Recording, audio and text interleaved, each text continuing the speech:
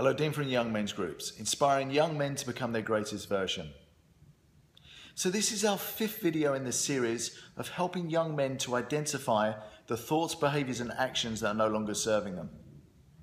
So today's topic is personal responsibility. So by taking personal responsibility for your life, it allows you to move towards creating the type of life you want for yourself, versus being stuck in the victim mindset where life just happens to you and you're a result of your thoughts, behaviors and actions. So the victim mindset involves a lot of blaming others for your circumstances and situations, which really takes away your own personal power. So in order to take back this power, we need to start getting honest with ourselves. And that means to start self-reflecting and looking at the situations and circumstances and the results that are taking place in our life.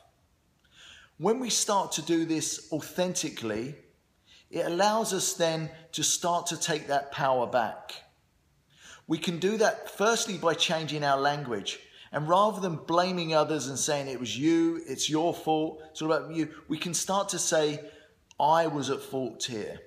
I am to blame. I made a mistake.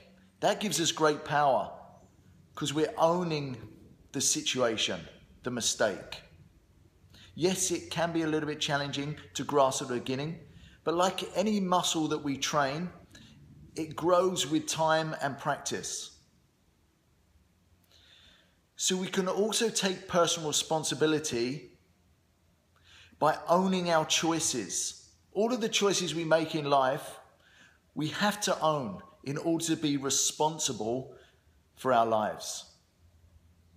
So if you want to find out more about some simple strategies that you can implement into your life, follow us at Young Men's Group on Facebook.